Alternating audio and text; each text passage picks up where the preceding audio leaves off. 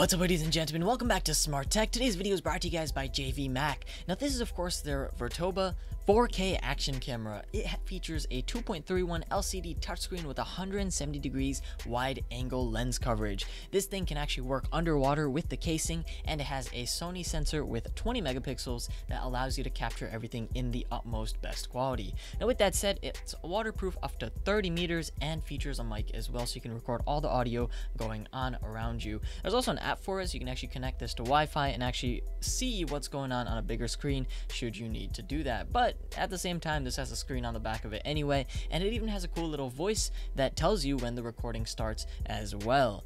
Now, all in all, I'd say the build quality is also really good as well. Everything seems to be pretty sturdy, so if you drop this or throw this, especially without the case, you should be perfectly fine. And overall, I'd say it's pretty rugged as well. Everything featuring the battery that's built inside of it, everything's very compact. The touchscreen doesn't seem like it's going to shatter or anything. The lens seems like it's pretty durable as well and scratch resistant. So basically everything you could possibly need on a action camera is built into this.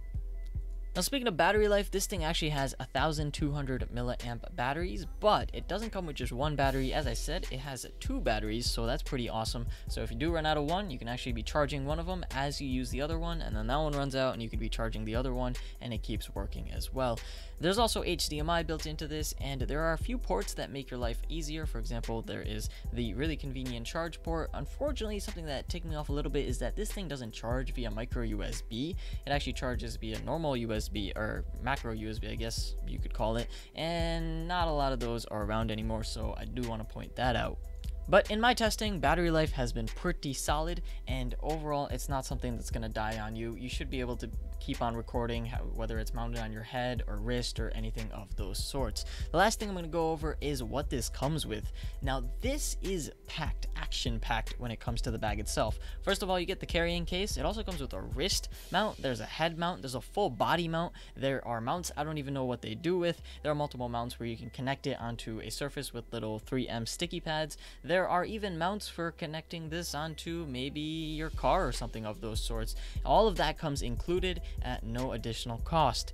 And the last thing, of course, is the most important aspect of this. How easy is it to use? And of course, how is the overall functionality of the camera and its quality overall? So first of all, this thing has the micro SD card, so enter whatever amount of storage you have on you, and afterwards you simply hit a button and you can either take pictures or it will start a video. It'll actually prompt you, and with that said, you can actually tweak up the video. You can set it to a lower resolution if that's something that you want, but you can also set it to its full 4K resolution. They'll actually use Sony's CMCO sensor to get you the best possible 4K it can at 24 frames per second. But if you want to shoot 2K, this thing can shoot 30 frames per second, and I assume it can shoot 1080 at 60 frames per second. So it all depends on what you are looking for. Honestly, 4K is usually pushing it. I kept it at 2K and the footage looks pretty good. The footage overall is clear. It does need a little bit of tweaking. The colors are a little blown out in some areas, but with that said, let's be real, this thing's price comes in at super cheap, and right now Amazon actually has a 10%